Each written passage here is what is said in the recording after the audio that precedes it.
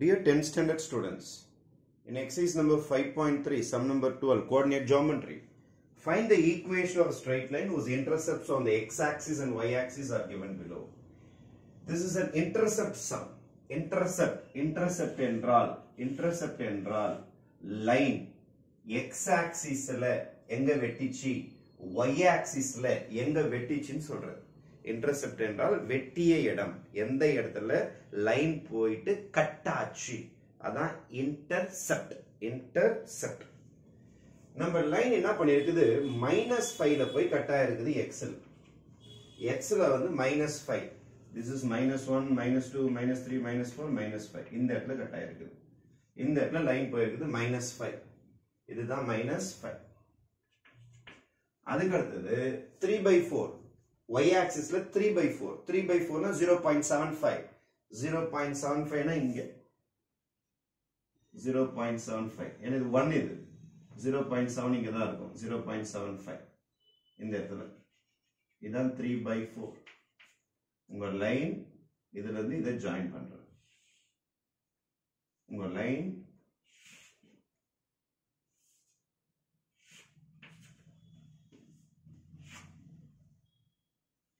மாதிரியே இல்லை.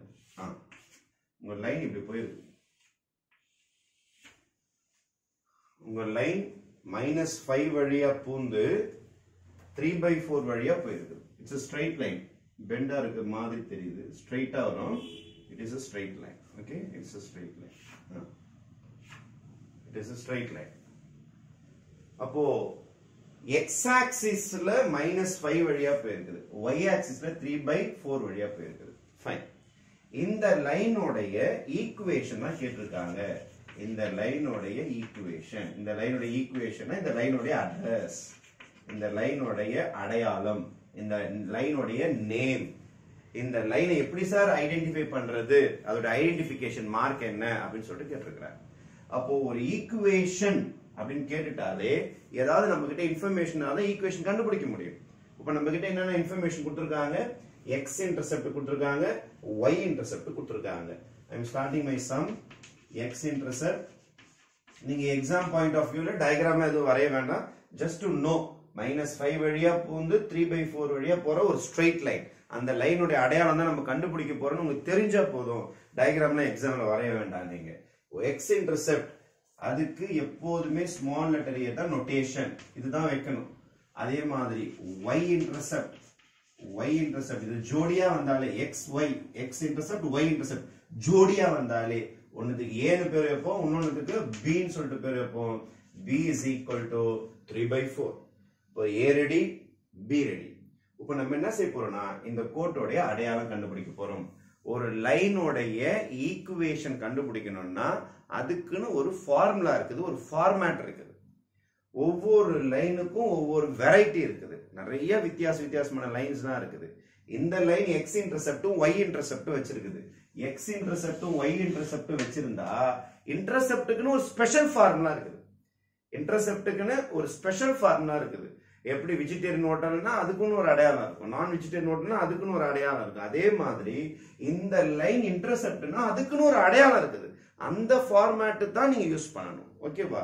இந்த லைனுக்கு அடையாளம், இந்த லைனோட அட்ரஸ் என்பது அதுக்குன்னு ஒரு பர்டிகுலர் ஃபார்மேட் இருக்கும். ஃபார் எக்ஸாம்பிள், ஒரு prime மினிஸ்டருக்கு address போடுறீங்கன்னா prime minister of India new டெல்லின்னு போட்டாலே லெட்டர் போயிடும். அவர் அதுக்கு மேல ஒண்ணுமே எழுத தேவை. நீங்க 2 லைன் எழுதினாலே அவருக்கு லெட்டர் போயிடும்.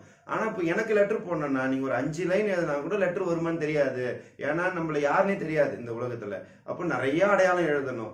என்னோட பேர் எழுதணும், என்னுடைய வீட்டு நம்பர் எழுதணும், தெரு நம்பர் எழுதணும், அதுக்கப்புறம் நகர் நம்பர் எழுதணும், ஊர் எழுதணும், மாவட்டம் எழுதணும், வட்டம் எழுதணும், அதுக்கப்புறம் எந்த ஸ்டேட்னு எழுதணும்.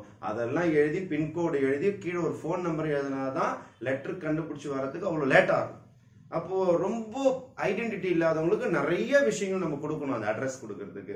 சிலவங்களுக்கு எல்லாம் கம்மியா இருந்தாலே போதும். அதே மாதிரி இந்த லைனோட அட்ரஸ் கண்டுபிடிக்கணும்னா அதுக்குன்னு ஒரு ஃபார்மேட் இருக்குது. ஒவ்வொரு டைப் ஆஃப் சம்முக்கு ஒரு ஃபார்மேட் இருக்குது. இதுக்கு பேர் இன்டர்செப்ட் மாடல், இன்டர்செப்ட் ஃபார்ம் அப்படின்னு சொல்லுவாங்க. இன்டர்செப்ட் ஃபார்ம் இதுக்குன்னு ஒரு ஃபார்முலா இருக்கு. இதோட ஃபார்முலா இப்படிதான் இருக்கும். x/a equation of straight line போட போறேன். Equation of straight line equation of straight line x by a plus y by b is equal to 1. இதான் formula. வேற எந்த ஃபார்முலா யூஸ் பண்ண முடியாது. ஏன்னா ஏவும் பி இருக்கிறதுனால ஏபி இருக்கிற ஃபார்முலா தான் யூஸ் பண்ண முடியும். ஏபி இருக்கிற ஃபார்முலா தான் யூஸ் பண்ண முடியும். y is equal to mx plus c னு ஒரு ஃபார்முலா இருக்கு. அது யூஸ் பண்ணலாம்னா பண்ண முடியாது. y minus y1 by y2 minus y1 is equal to x minus x1 by x2 minus x1 அந்த மாதிரி ஒரு ஃபார்முலா இருக்குது. அது யூஸ் பண்ண முடியுமா? யூஸ் பண்ண முடியாது.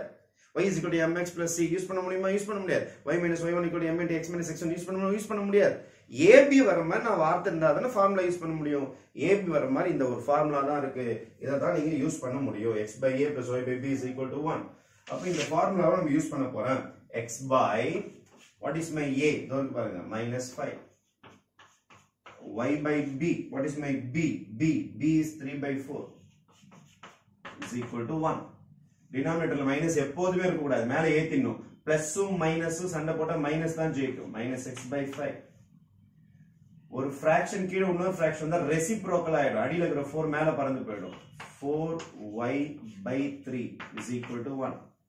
ஒரு ஈக்குவேஷன்னா டினாமினேட்டர்ல நம்பர்ஸ் இருக்க கூடாது. நம்பர்ஸ் இருந்தா அசிங்கமா இருக்கும் பார்க்கிறதுக்கு. ஒரு அழகா இருக்காது. அதை எடுக்கணும். இந்த டினாமினேட்டர்ஸ் எடுக்கிறதுக்கு ஒரே வழி, அதோட ஒரே மருந்து LCM. 5க்கும் 3க்கும் LCM எடுக்க போறேன். 5க்கும் 3க்கும் LCM எடுக்க போறேன். 5 டேபிள்ஸ்ல 1 டைம்ஸ் வரும். 3 டேபிள்ஸ்ல 1 டைம். வேற எந்த டேபிள்ல வராது. 5 3s are 15. My LCM is 5 into 3. Answer is 50. இந்த LCM வச்சு என்ன சார் பண்றது? அந்த LCM எடுத்து இத மல்டிப்ளை பண்ணுங்க, இத மல்டிப்ளை பண்ணுங்க, இத மல்டிப்ளை பண்ணுங்க. உங்களுக்கு டினாமினேட்டர் எல்லாமே க்ளீன் ஆயிடும். ஆன்சர் ரொம்ப அழகா ஃபார்ம் ஆயிடும். டினாமினேட்டர் இல்லாம ஃபார்ம் ஆயிடும். அதனால I am going to multiply by its LCM. Multiply by 15. All the terms. இதையும் மல்டிப்ளை பண்ணனும், இதையும் மல்டிப்ளை பண்ணனும், இதையும் பண்ணனும். ஒண்ணா விட்டுருவீங்க நிறைய பேர். ஒண்ணையும் சேர்த்து தான் மல்டிப்ளை பண்ணனும். I am going to multiply by 15 this. அப்ப multiply by 15 இத பாருங்க. 15 into minus x by 5 plus 15 into 4y by 3 is equal to 15 into 1. எல்லா டேர்மையும் மல்டிப்ளை பண்ணணும். all the terms மறந்துடாதீங்க. all the terms. 5 டேபிள்ஸ் அடிக்கிறேன் 3 times.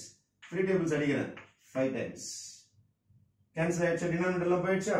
இப்போ multiply பண்ணலாமா? இதை ஃபைனலா மல்டிப்ளை பண்ணீங்கன்னா minus x இது ஒரு 3. அப்ப minus 3 into x is minus 3x. இந்த minus 3 இங்க வந்துரும். அவ்வளவுதான். 3 ஆல மல்டிப்ளை பண்ணா minus 3x. இது 5 4s are 20y is equal to 15 ones are 15. 15 இந்த பக்கம் எடுத்து வந்துறேன். minus 3x plus 20y minus 15 is equal to 0. Denominator clear பண்ணியாச்சு.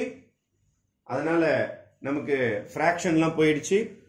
அதுக்கு அடுத்த ஸ்டெப்ல அந்தாண்ட இருக்க நம்பர் இந்தாண்ட எடுத்து வந்தாச்சு. எப்போதுமே மேக்ஸ்ல என்ன சொல்லுவாங்கன்னா ஸ்டார்டிங்ல மைனஸ் இல்லாம பாத்துங்கன்னுவாங்க. ஸ்டார்டிங்ல மைனஸ் வரக்கூடாதுன்றாங்க. உடனே அழிச்சிட கூடாது. இந்த மைனஸ் எடுக்கணும்னா ஃபுல்லா மைனஸ் ஆல மல்டிப்ளை பண்ணுங்க. ஃபுல்லா மைனஸ் ஆல மல்டிப்ளை பண்ணா இது பிளஸ் ஆயிடும், இது மைனஸ் ஆயிடும், இது பிளஸ் ஆயிடும். ஏன்னா ஸ்டார்டிங்ல எப்போதும் மைனஸ் வரக்கூடாதுன்னு சொல்லுவாங்க. அழகான ஃபார்மேட்னா பாசிட்டிவ்ல தான் இருக்கணும். அதனால இதை மைனஸ் ஆல மல்டிப்ளை பண்ணா இதையும் பண்ணும், இதையும் பண்ணும். அப்போ மைனஸ் பிளஸ் ஆயிடும், பிளஸ் மைனஸ் ஆயிடும், மைனஸ் பிளஸ் ஆயிடும். This is your final equation of straight line. இந்த லைனோடைய அடையாளம். இந்த வெள்ளை கோடு இருக்கு பாருங்க. இந்த கோட்டோடைய பேர், இந்த கோட்டோடைய அட்ரஸ், இந்த கோட்டோடைய முகவரி, இந்த கோட்டோடைய அடையாளம் 3x minus 25 plus 15 equal to 0 னு உலகத்துல நீங்க யார்கிட்ட சொன்னீங்கனாலும் அந்த லைன் எது வழியா பூந்து போகும்? x ஆக்சிஸ்ல -5 வழியாவும் y ஆக்சிஸ்ல 3/4 வழியா தான் பூந்து போகும். அது நீங்க அமெரிக்கால போட்டாலும் சரி, ரஷ்யால போட்டாலும் சரி, அதை விட்டு வேற இடத்துல அதால போவே முடியாது. ஏன்னா அது வழியா போற ரோட்டோடைய அட்ரஸ் தான் அது. 3x minus 25 plus 15. ஒரு ரோடு மாதிரி, ஒரு கோடு வந்து ஒரு ஸ்ட்ரீட் மாதிரி.